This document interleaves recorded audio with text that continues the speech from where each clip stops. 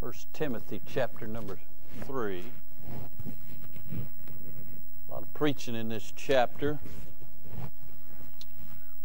But I just want to get to the conclusion of this chapter. Just read 3 verses.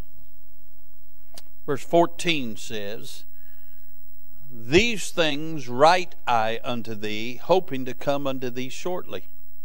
But if I tarry long, that thou mayest know how thou oughtest to behave thyself in the house of God, which is the church of the living God, the pillar and ground of the truth. And without controversy, great is the mystery of godliness. God was manifested in the flesh, justified in the spirit, seen of angels, preached unto the Gentiles, believed on in the world, received up into glory." Let's pray. Father, we bless you. Thank you, Lord, that you bought us. And then thank you, Lord, you became our best friend. We thank you, Lord, for being good to us. Now, Lord, as we assemble here this morning, there are some who are traveling, some who are providentially hindered, and some are sick. We pray for them. Father, we pray for Miss Veronica's family and the loss of her aunt, Lord, but we know she's not lost. We know where she's at. And God, I pray that, Lord, you would comfort this dear family. And God, I pray that, Lord, you would help them, Lord, during these times of grief. You are the great comforter, and we pray your comfort in their stead. I pray for that little boy, Jared, that's in that induced coma there in Louisville. You touch him. I pray for that little boy named Jackson that has cancer. You'd be with him. Father, I pray for those that are misfortunate this morning, that does not know you in the free pardon of sins. They're living, but they're not alive. They're dead in trespasses and sin. I pray for those who are low in spirit. I pray for those that are in valleys. I pray for those that have faced opposition and obstacles. I pray for those that, Lord, are seeking and need to find. I pray for those that are asking and need to receive. I pray for those that, Lord, are less fortunate, that, God, you would meet their needs. And Father, I certainly pray for the next few minutes you would arrest our attention. Lord, you've been good to us. You have blessed us. You have allowed us to come to the house of God. And regardless of what we faced before we walked into this place, we're without excuse not to praise you, not to worship you, not to exalt you. For Father, without you we would have no hope. Without you, Lord, we'd already be on our way to devil's hell. But I'm thankful for the day when you came and went to the cross and made a way that even old Gentile dogs like us could know you and be able to come and worship you. Thank you for the Word of God. Thank you for the people of God. And thank you for the blessings of God. Now have your way. Use this unworthy vessel. We'll bless you and praise you, for it's in the wonderful name of Jesus we do pray. Amen and amen. I want to draw your attention to just a couple things as a way of introduction.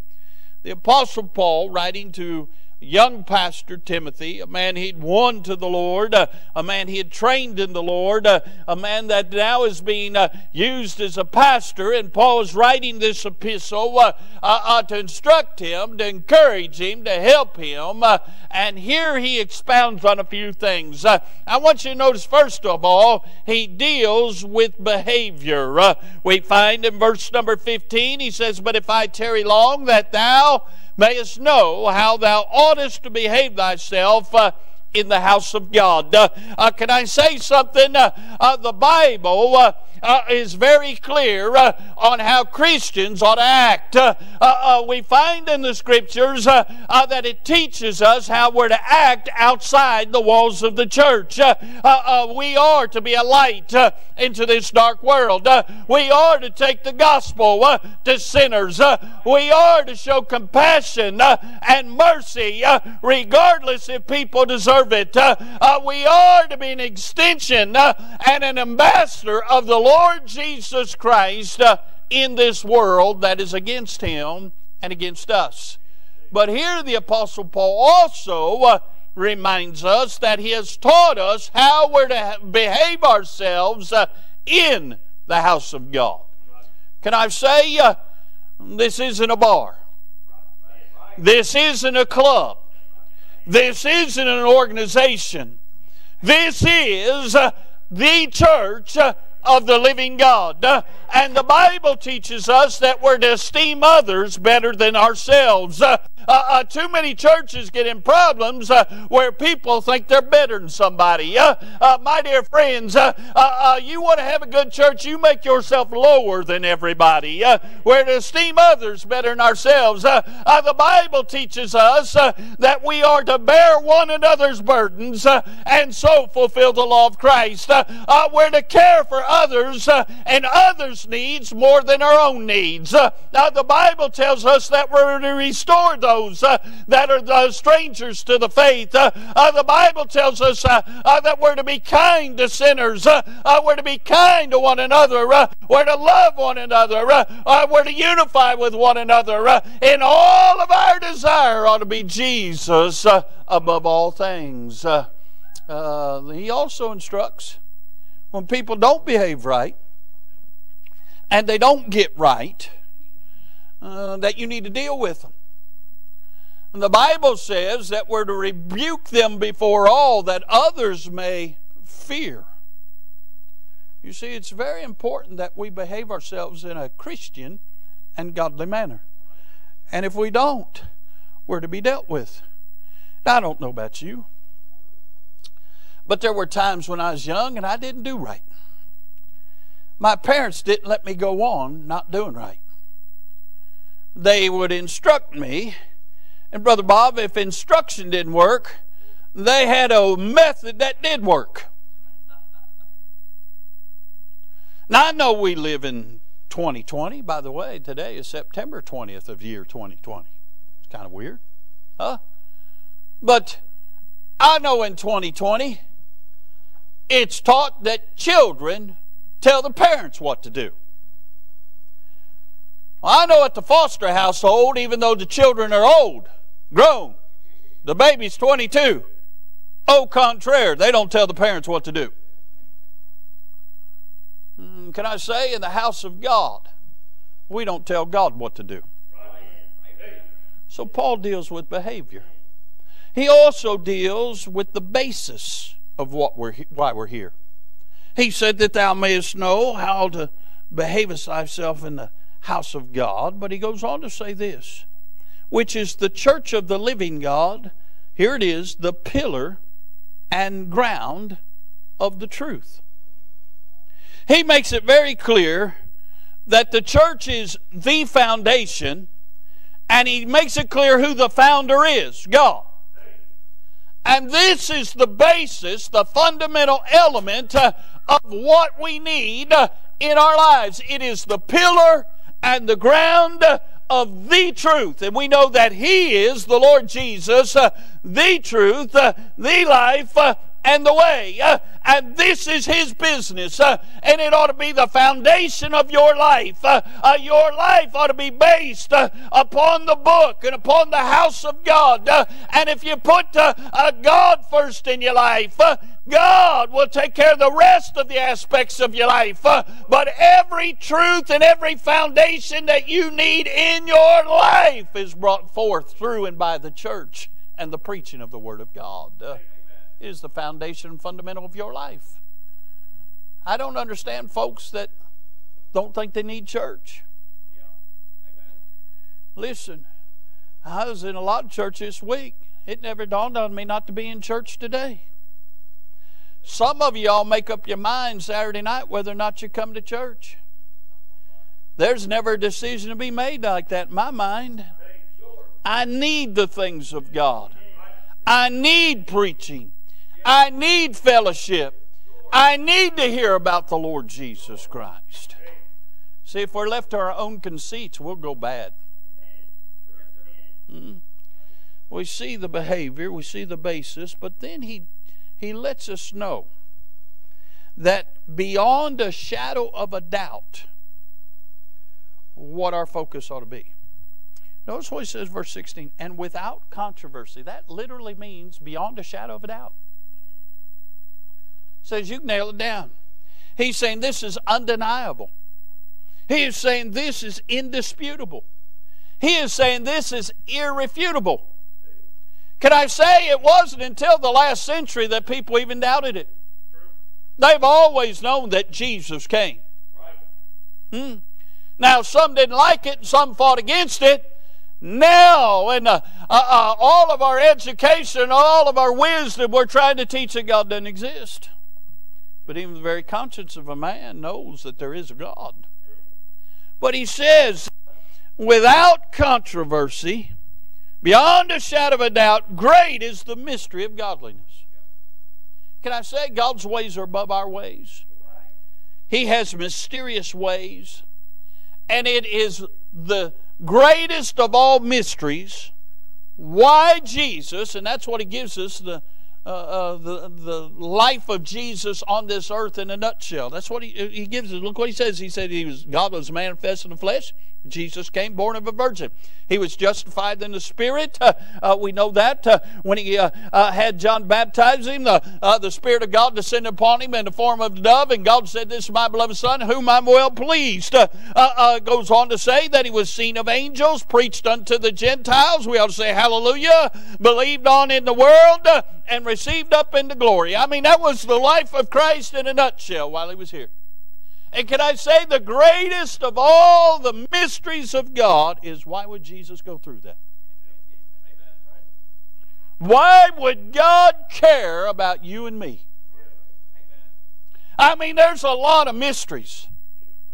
I mean, that he threw all them stars out there and called them by name. I mean, that's a mystery how he did all that. How he spoke the world in existence, that's a mystery. We know through the Word of God that the world was framed by His Word, but it's a mystery. How God decided that our eyes needed to be where our eyes are and our nose needed to be where... that's all a mystery. God is mysterious in how He does things, but the greatest mystery is that God would look at sinners in His holiness and decide to come and die for us. That's a great mystery. But beyond a shadow of a doubt, He did.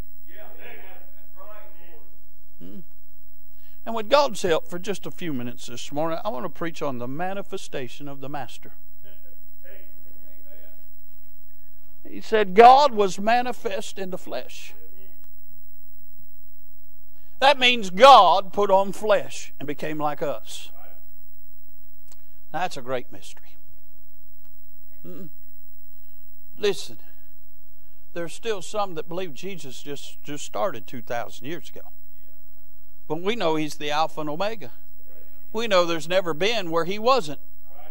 But 2,000 years ago, He decided to put on flesh. And that's what I want to preach on, the manifestation of the Master. First of all, let me just say this. I want you to notice the trail of Jesus. What path did He trod? Well, can I say He traveled from heaven, from glory, to Bethlehem. He left heaven, walked into the womb of Mary, and came forth in Bethlehem. Now we know He was born of a virgin. We know why He was born of a virgin. If He would have been had an earthly father, then it wouldn't matter what death He died. His blood could not be our propitiation. It could not redeem us. It could not satisfy us. Could not help us. He had to come from glory, born of a virgin, because His blood was royal, redeeming blood, and it took His blood to save you and I. He left glory and came to Bethlehem. From Bethlehem, He went to Egypt. From Egypt, He ended up in Nazareth. And we know it as a 12-year-old boy. His family came to Jerusalem to observe the Passover. And while He was there, you find Him in the temple, in the synagogue, making the scholars marvel at His wisdom. Well, He is God. He does know everything. He is omnipotent. He is omniscient. omnipotent. He is omnipresent. And I imagine he had them boys' heads spinning, just a 12-year-old boy. Can I say this? He returns to Nazareth from the temple. Actually, his parents went before him and forgot him. You know, it's always a bad thing when you leave without Jesus. When a day's journey, you say, well, anybody seen Jesus? When they came back, where'd they find him? Where you always find him, in his house. Anyway, that's another story. Mary says, your father and I, and he corrected her. He says, no, I was about my father's business. And Joseph is not my father. Matter of fact, you don't hear Joseph mentioned after that anymore. I don't know where he died, how he died, when he died. But I know one thing. The father's never died. He went back to Nazareth. And there, he's known and became known as a carpenter. That's amazing, Brother Bob. Because he already knew how to make things. Because he'd already made everything. He already knew how to measure things. He measured all the way from the sides of the north to the lowest hill. He knows the depths, the heights. He's the one who created measurement. Can I say this? He already knew how to mend things. Can you imagine people bringing things to Jesus broken, and then when they got it back, it's better than when they got it new? He already knew how to mend things, but he became a carpenter. Can I say this? Around 30, he started his earthly ministry. We find him at the river Jordan when John cried, behold the Lamb of God which taketh away the sin of the world. And there he permitted John to baptize him. Let me just say this. Baptism has nothing to do with sin. Baptism has to do with identifying with God and God's statutes, God's local church. But can I say Jesus, John baptized unto the remission of sins, and Jesus was baptized not because he was a sinner, but he came to fulfill the law, and that was under the law, and he had to do that in order to start his ministry. Can I say, we find him there. He then begins to, throughout the next 3 years, doing all kinds of miraculous things. We find he heals the sick. The cripples are no longer crippled. The lame are no longer lame. Those that have dreadful diseases like the issue of blood, that woman had for 12 years. God healed her of that. Can I say this? He did many miracles. He took a few fishes and a couple loaves of bread, and he fed the multitudes. He raised the dead. He opened blinded eyes. He did a lot of miraculous things in those 3 years. You know why? Because the Jews required a sign, and he proved in all of his works who he was. He fulfilled the scriptures and what he was doing. Isaiah 35 tells us only God can open up blinded eyes, and he did it on several occasions. A friend of mine, Dr. Joe Bryant, said this. He said, I wasn't there to see Jesus turn the water into wine. He says, but I have seen him turn liquor into rent, into food, into electric bills, into birthday presents. I've seen him turn liquor into furniture. He said, I didn't see him turn water into wine, but I've seen what he's turned liquor into. He's still doing miracles, by the way. Can I say this? Jesus went on to Calvary, where he bled and died for the sins of the whole world. From there he went to the lower parts of the earth.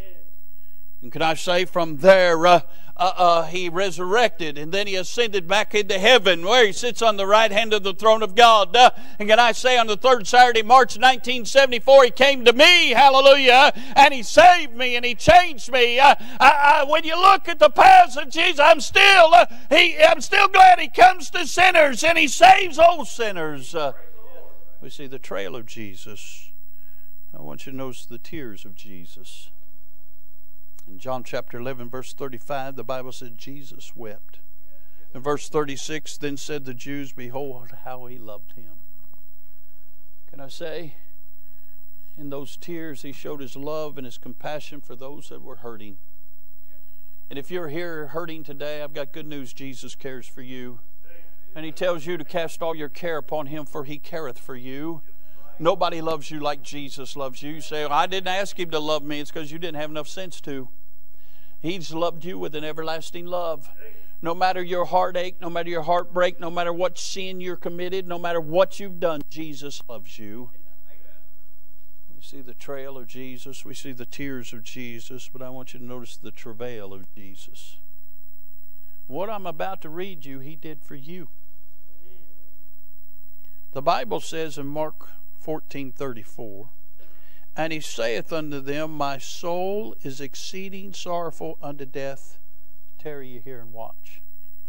In Luke's account, in chapter 22, verse 44, he says, and being in agony, he prayed more earnestly, and his sweat, as it were, great drops of blood falling down to the ground. When Jesus was about ready to fulfill His passion and go to the cross, He fought the greatest battle in the Garden of Gethsemane. There the devil tried to kill Him. He began to hemorrhage in his prayer, and his sweat turned into great drops of blood.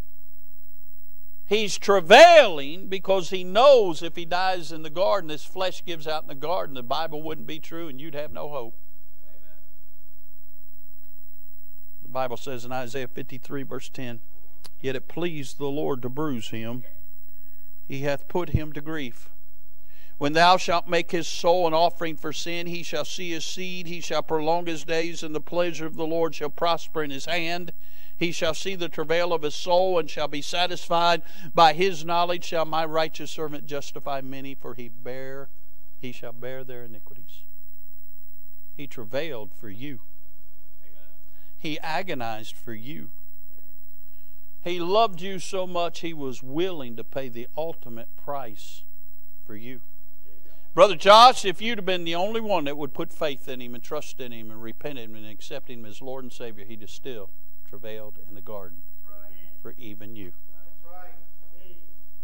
The old songwriter wrote, Miss Kathy sings it on occasion, when He was on the cross, I was on His mind. He looked ahead in time and saw your need of a Savior and travailed for your soul. Not only see the travail of Jesus and the tears of Jesus, I want you to notice the thorns of Jesus. It was one thing to battle in the garden. It was another thing to take the next step. The Bible says in Matthew 27, verse 29, and when they had platted a crown of thorns, they put it upon His head, and a reed in His right hand, and they bowed the knee before Him, mocked Him, saying, Hail, King of the Jews! And they spit upon Him, and took the reed and smote Him on the head. If you handle rose bush, and Brother Ray was at my house last week, and went to do something and hit a rose bush, found him a little thorn. Then I had to hear him whine about it for 3 days. You grab a rose bush, you get one of them thorns, they hurt. We got this goofy bush that's been in the back of our house since we moved there, and it keeps getting bigger and bigger. Every time I weed eat around it, I don't know what's in that thing, but it's got some kind of thorns. It'll prick you. And bless God, one of these days, Miss Net's going to come home, and it's not going to be there. You know what I'm saying? But we see these little thorns and thistles. We think that's what they put on His head. But in Bible days, the thorns that they'd use to make those crowns out of were 3 or 4 inches long. They were spikes. And Brother Bob, when they put that crown of thorns on his head, they just didn't set it on there.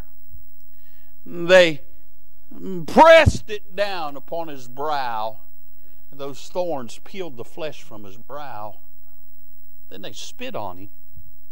Then they took that reed, which is like a cat o' nine tails. It's like bamboo. And they smote Him on the head where that flesh had just been peeled from. So why did He go through so much? Because He loved you. Because He is the King of glory. That's how mankind treated him. But that's not how he treats us. We see the thorns of Jesus. But the Bible also realizes the torture of Jesus. We're talking about him being manifest in the flesh. This is what he went through. The Bible said in Mark 15, verse 15, and so Pilate, willing to content the people, released Barabbas unto them and delivered Jesus when he had scourged him to be crucified. And the soldiers led him away into the hall called Praetorium, and they called together the whole band. You see, when Pilate gave Jesus over to the soldiers, the whole band showed up. The Bible said they scourged him. What that simply means is after they platted his head with those thorns, after they hit him with the reed, they brought him back before Pilate, and now Pilate says he's yours, and they take him into the hall of Praetorium, and they stripped him of his garments.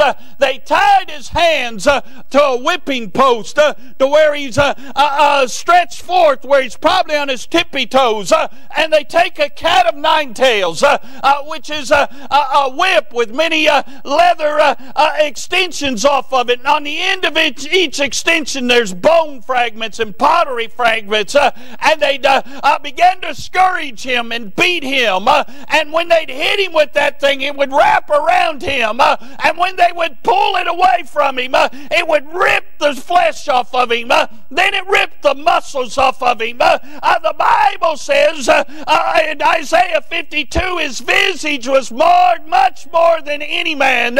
He was beaten beyond recognition. Brother James, they said the whole band came. I believe they all took a shot at him. Why would they all show up? Under Jewish law, if they scourged a man, they'd beat him with 39 stripes because they thought 40 was inhumane. But the Jews didn't crucify him. It was the Romans. They was known to be a man up to 100 times. But he was marred much more than any man. Who knows how many stripes he took? He took one for every wicked thought you'd have. He took one for every wicked thing that you would touch. He took one for every wicked place you would go. He took one for every wicked thing you would say. He took one for every wicked thing you would do. He was tortured. See those little paintings you see with a little blood on his hands and his feet? That's not what he looked like. Isaiah tells us that they plucked his beard from his face. Luke 22 says this, and the men that held Jesus mocked him and smote him. And when they had blindfolded him, they struck him on the face and asked him, saying, prophesy who it is that smote thee. And many other things blasphemously spake they against him.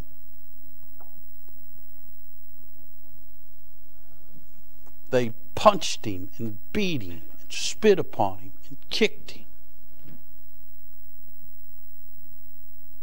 What was he guilty of? Brother Bobby's guilty of loving you. Brother Eddie, his guilt was that he loved you. And everybody else in here, he was guilty of loving you and not wanting you to go through that and die and go to hell.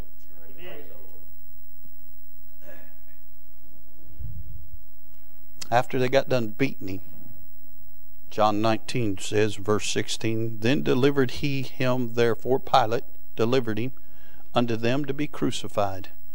And they took Jesus and led him away. And he, bearing his cross, went forth into a place called the place of a skull, which is called in the Hebrew Golgotha, where they crucified him, and two other with him, on either side one, and Jesus in the midst. The world paints a picture that Jesus was this little effeminate, sissy kind of a guy, where he let everybody walk on him, And they have the same ideology about us, Brother Clint. We need to act that way. Just accept whatever they say. But Jesus wasn't a sissy. First of all, he drove the money changers out of the temple, made a 3/4 whip. He wasn't a sissy. But nobody could take the beating he took except him. And after they beat him beyond recognition, Donald, they laid a cross on his back. Can you imagine? No flesh on your back. And now this wood, rough, heavy cross is on your back. They beat him so bad he had no strength, but yet he's all God, and he had enough strength to walk 2 miles with that thing on his back. Amen. And all the while, people lined in the streets mocking him. Just 4 days earlier, they was worshiping him and praising him. Now they're mocking him. They're blaspheming against him. They had a little Antifa moment there. And yet, even though he could have called for legions of angels, he could have spoke the word and they all would have been disintegrated. But then there had been no hope for us. He carried that cross all the way down the Via Dolorosa to the Mount Calvary, Golgotha. He laid the cross down, and then he laid on the cross. Yielded himself. And they nailed his hands and his feet to the cross. And then they hoisted the cross and they dropped it in the hole. And they said that when they dropped that cross in the hole, the jar of whoever was hanging on it, it would knock their bones out of joint. Again, I told you Jesus was no sissy. No bone of him was broken and no joint was put out of joint. Because he's God manifest in the flesh. He took the torture. He took the shame.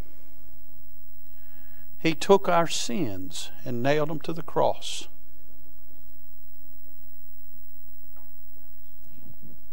Because he loved us.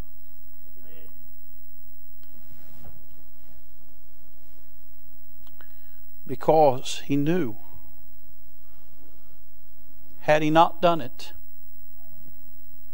then when you and I died, we would suffer much worse in a place of damnation called the lake of fire created for the devil and his angels. Now, if we stopped right there, that'd be a sad story. You see, right there, all that is all that man could expect. But see, it didn't stop there. We're talking about the manifestation of the Master. And I want you to see the triumphs of Jesus. Can I say, Matthew says in chapter 28, verse 5, "And the angel said unto the woman, Fear not ye, for I know that ye seek Jesus, which was crucified." See, he died. And can I say this, while he hung on the cross, the average man died, it took 3 to 4 days to die on a cross. Now, the Passover of the Jews was coming, so what they would do to expedite the process, Brother Ray, you see, when a man was on a cross, most of them didn't die from the torture. They died by drowning in their own fluids. While they were hanging there, they'd get to the point they couldn't push themselves up anymore. Their lungs would fill up with fluids, and they would drown themselves to death. Can you imagine trying to get air and you couldn't get any? And what they'd do to expedite the process, if it was taking too long, Brother Clint, they'd come break the legs. Then you couldn't push up and get air. You drown in your fluids. Took average man, Mrs. Lisa, 3 to 4 days to die. And can you imagine living in a time where the entertainment was, let's go out and see if they're still dying out there on the cross? Because the whole town would come out to witness this. And it was a warning to fellows like this: don't cross Rome or you're going to get across. But see, Jesus didn't hang on the cross 3 or 4 days. No. Just a few hours. When he see the law was fulfilled, he said, "It is finish. And he gave up the ghost. They came, they marveled that he was dead. They thrust a spear in his side to make sure he was dead. One believer, Joseph of Arimathea, went to Pilate and begged for the body of Jesus. And he and Nicodemus, the same Nicodemus of John chapter 3, which lets me know Nicodemus did get born again. Him and Nicodemus went and begged for the body, and they took him and they buried him in Joseph's own tomb that never a man had been in there. The angel says, we know you seek Jesus, which was crucified. But then, verse number 6, he is not here, for he's risen, as he said. Come see the place where the Lord lay. Huh? I got news for you. You can go over there today. The tomb's still empty. Hey, he just like he didn't need a cross for an extended period of time. He didn't need the grave for a very extended period of time. He just needed to change his wardrobe to fulfill the scriptures. He was there 3 days and 3 nights, and then he arose from the grave. That first resurrection Sunday, they come out for a burial, and they found out he wasn't there. He's risen. Revelation 1. Verse 17, John is blessed from the Isle of Patmos to go to the future and to see the Lord in His glory. And the Bible says this, and when I saw him, I fell at his feet as dead. And he laid his right hand upon me, saying, Fear not, I am the first and the last. I am he that liveth and was dead, and behold, I'm alive forevermore. Amen. And have the keys of hell and death. He's a risen Savior. He's alive. He's alive. He's alive. And he rose under his own power. The Bible says in Philippians chapter number 2, verse number 9, Wherefore God also hath highly exalted him, and given him a name which is above every name, that at the name of Jesus every knee should bow, of things in heaven and things in the earth and things under the earth, and that every tongue should confess that Jesus Christ is Lord, to the glory of the Father. You say, why did Jesus go through all that? You see, under the law, there had to be a blood sacrifice. And He shed His blood to be what it took to pay for your sins. He went through that because He loved you. And you see, under the law, He had to be a kinsman redeemer. He had to become like us so that one day we could become like Him. Amen. And so He went through all of that so you could be saved, so your sins could be washed away, so that you could be forgiven of the penalty that you're guilty of. And the Bible says, for the wages of sin is death, but the gift of God's eternal life through Jesus Christ our Lord. You see, when Adam and Eve chose to sin, a terrible, terrible thing happened. Not only did sin pass unto all of us, but fellowship was broken with God. Amen. And Jesus died on the cross to restore the broken fellowship. You know why so many people get excited in here? Because they have fellowship with God. One of these days, we're going to see Him as He is. One of these days, Brother Donald, we can go up and hug his neck, just like I can come over here and hug your neck and say, hey, how you doing? Good to see you. One of these days. He did that to restore what had been broken. You know why your life's a mess? It's broken by sin. But you know who's the one that can mend it? Jesus. He was manifested in the flesh so that we can get a glorified body like His one day. Amen. And one day we're going to be like Him. One day we're going to enjoy the splendor that He enjoys. One of these days we're going to be surrounded by the glory that He's surrounded by. One of these days we're going to abide in the abode of God. And we'll abide there forevermore because of what He did. Now if you're here today and you're still in your sins, you're going to miss all that. You're going to go to hell. And you're going to go to hell over Jesus' dead body. You don't have to go to hell. He died so you wouldn't have to go to hell. If you go to hell, it's not going to be Jesus' fault. If you go to hell, it's not going to be this church's fault. If you go to hell, it's not going to be my fault. I've told you don't have to go to hell. You can get born again by putting your faith in what Jesus did for you. By asking Him to forgive you of your sins. Getting saved is the easiest thing in the world. Getting saved is saying, I'm tired of where I'm at, and I just want Jesus. And just turn from where you're at and run to Jesus and ask Him to save you. He'll save you. Say, how you know that? He saved me a long time ago. I've been saved ever since. He's been good to me. He's blessed me. I don't have to go to bed at night worried about dying and going to hell. I don't have to worry about death. I don't have to worry about anything because Jesus is not only Lord, He's Lord of my life. Can I say the Christian life's the best life you could ever live? Christian life gives you joy, peace, hope, happiness. Even on my bad days, I know, hallelujah, I'm faring better than I deserve.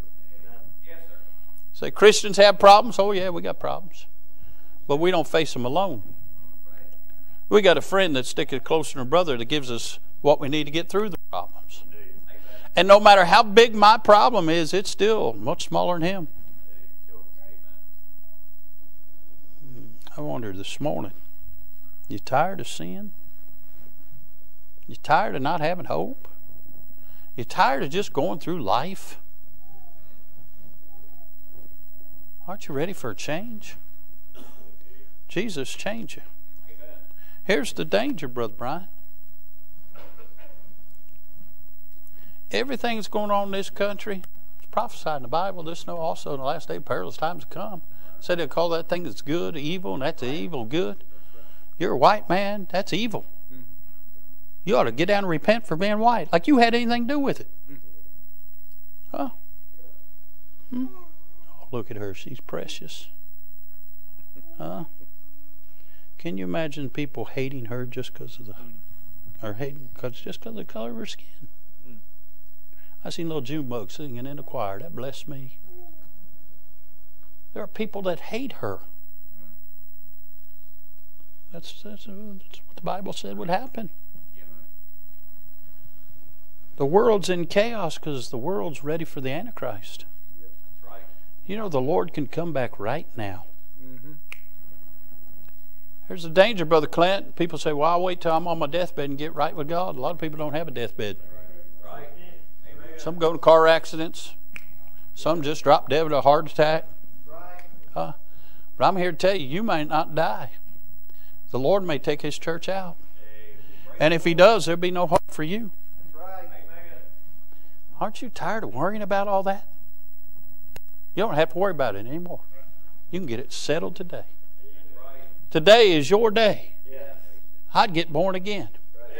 You see, He went through all of that because He knew you'd be here today and you needed to get born again. You say, preacher, I'm saved.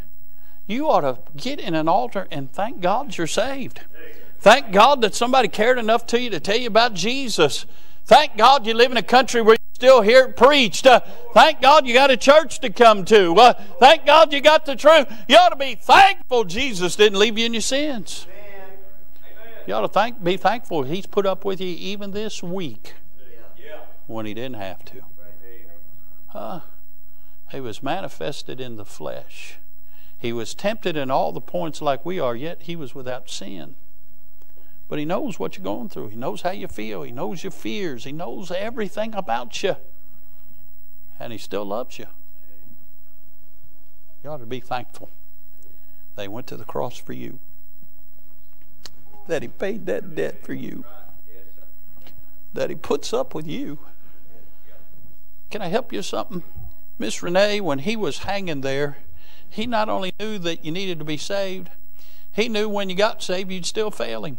And He still died. He still bled for you. Knowing what you'd do even after you got saved. He still loved you. What a Savior. What a Savior. If you're here today and you're not saved, I highly recommend Him. Say, preacher, I really don't know how to get saved. In a minute we're going to have an invitation. Just come. We'll show you how to get saved in the Bible. You can get saved today. Don't leave here lost. This might be the last chance you get. I imagine last Sunday Miss Shirley thought she'd be in church this Sunday. She didn't know she'd be in heaven. Friend, next Sunday, will you be in heaven or hell? If the death angel comes knocking at your door. See, that's settled today. Today's the accepted time. Now's the appointed time. You need to get right today, because you don't know what a day brings for. Why don't you come get saved today? Jesus wants to save you. This church would love to see you get saved. This preacher would love to see you get saved. So what happened if I get saved? It'll be the best day of your life. You'll find a friend you never knew you had, and you'll find a family you never knew you had. You ought to get saved today. You're here today and you're saved. When was the last time you thanked Him? For walking the trail He walked, and yet He still came to you. When was the last time you thanked Him for what He done for you?